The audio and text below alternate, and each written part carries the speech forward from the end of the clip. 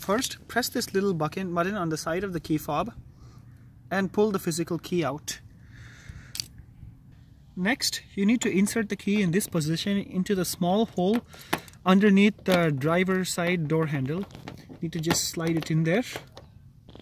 Next, pull the key like this and simultaneously pull out the door handle.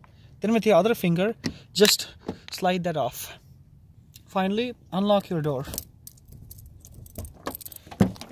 To replace the keyhole cover, slightly open a door handle, slide this in, and press until you hear a click. Now, to start up your Camaro, put your key fob in the rear cup holder and then start the car.